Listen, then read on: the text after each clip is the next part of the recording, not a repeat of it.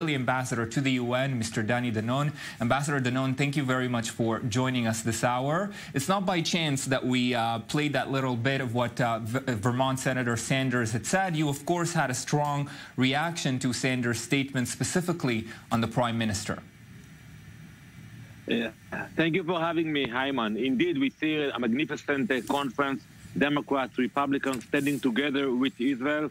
And it gives me a lot of energy to go back to the UN and to represent Israel in this body. Usually we don't get involved in domestic elections, and we don't like people who get involved in our elections. But when Mr. Sanders called my prime minister, when he called him a racist, we cannot sit idly by. So I think when he said he doesn't want to come to AIPAC, we say no problem. You don't have to come to AIPAC. You don't have to come to Israel. But if you call our prime minister a racist, it's either you are a liar or ignorant. There is no other explanation for that. Looking ahead to tomorrow, Ambassador Danon, you know Israeli citizens are wary of these ongoing election campaigns. Are you confident, despite the shifts that we saw in Israeli politics in recent months, that the Likud can in fact win and form a government with Prime Minister Netanyahu?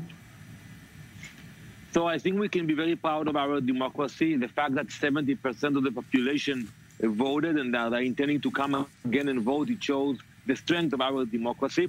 We will have to wait to see the final results. I will not get into preferences. You know that I'm a member of Likud, but today I'm not active politically. But one thing I can tell you, Hyman, we want a resolution. We want a government.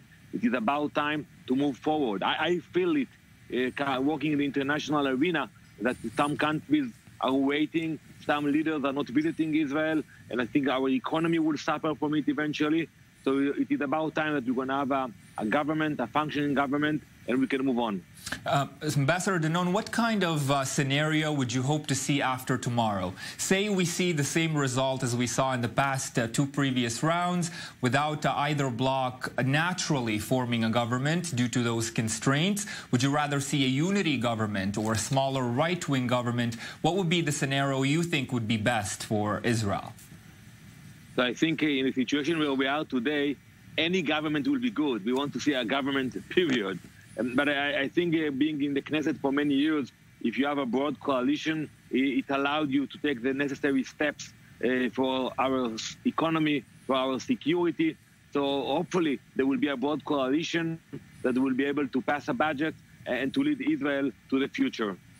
One other thing, Ambassador Danon, that's of course on the table is the Donald Trump administration peace plan, the deal of the century between Israel and the Palestinians that was put forward to the Prime Minister a few weeks ago.